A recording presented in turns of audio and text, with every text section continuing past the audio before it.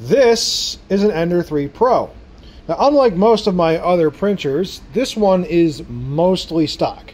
But today, this one's going to be getting a very special upgrade because after spending a few years with the Ender 3 Pros and upgrading the ever-loving crap out of these things to the point where the only stock thing is the frame anymore, I've come to realize that there's really only one significant flaw with this particular printer, and that's the Z-axis.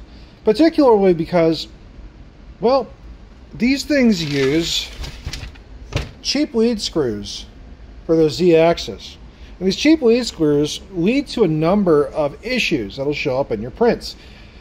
I've been experimenting with a number of different lead screws and lead screw designs and what have you to try and fix those issues. But today, well, something became available on the internet that I just had to absolutely try because it's been something I've been wanting to do for a long time now. It comes from a company called ChowThink. And on Amazon, you can get this kit for about 60 bucks.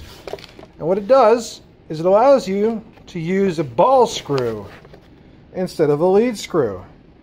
Now, one thing to note about ball screws is they're not inherently better than a lead screw. And in fact, they can be a bit more finicky because they don't bend, they don't give, they're very rigid, and they don't like being out of alignment in any particular way, shape, or form.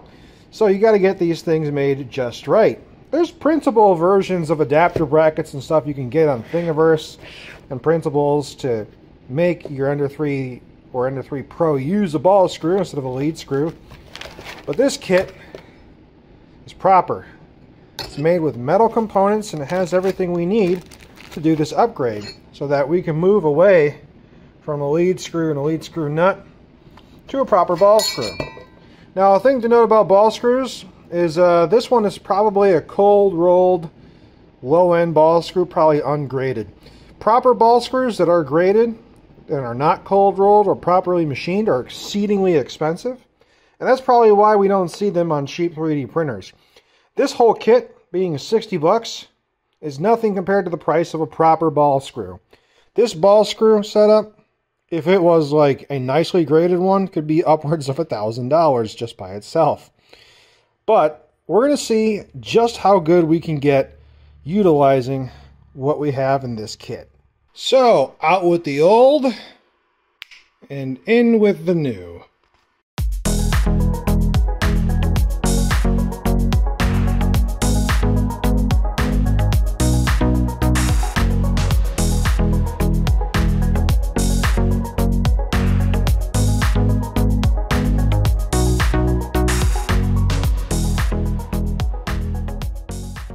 Let's turn this bad mamma jamma on. Now, I'm running TH3D's firmware on this machine. So changing the steps per millimeter on the Z-axis is very simple. I'm going to show you how to do it.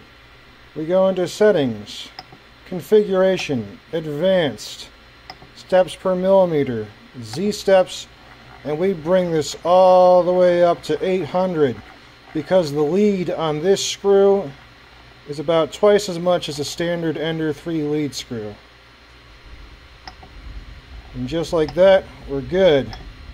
In configuration, store our settings, and then let's auto home our machine.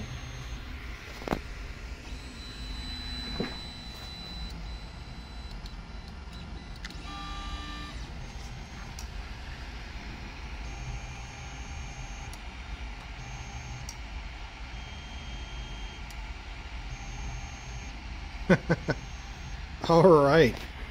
That's not bad, that's not bad. Let's move the gantry all the way up and make sure there's no binding. I haven't checked anything yet.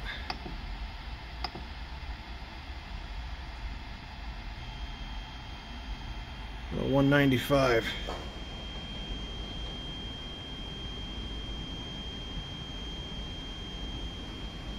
Everything's moving pretty good.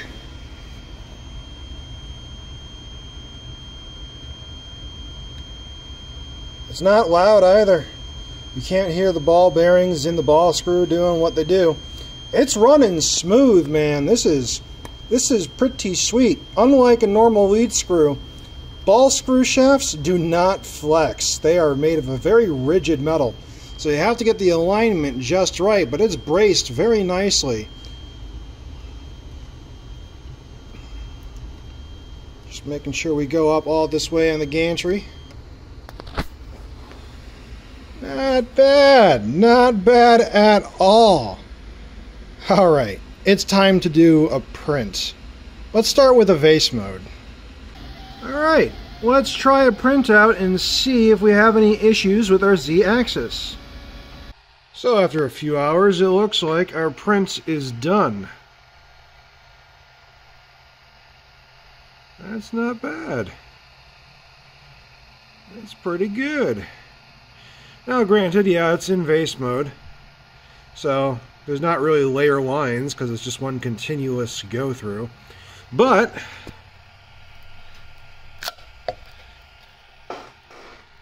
I'd still say that came out just swell. I've been waiting for a while now for a proper ball screw setup for the Z-axis on the Ender 3 Pros. And I gotta say, for 60 some odd bucks, this is pretty good. It is significantly better than using just a traditional lead screw, in my opinion. So far, the company that makes this setup only sells a single Z-rod or ball screw setup in this configuration, but supposedly they might be coming out with a dual Z-axis ball screw setup in the near future. So, if that happens, that one is going to get set up not on that near stock Ender 3 Pro, but my linear rail setup, my very, very heavily modified Ender 3 Pro. Because a ball screw setup would be the piece de resistance for that particular printer.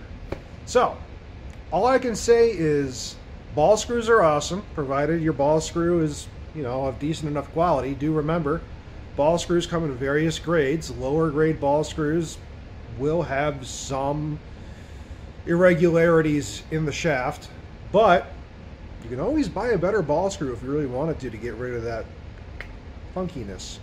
So, overall, I'm very pleased with the kit. It did a great job. I'm not paid or sponsored by this company whatsoever. Real money was spent on this kit, and I think it's a step in the right direction. Tell me what you guys think in the comments. Until next time, see you guys in the next print.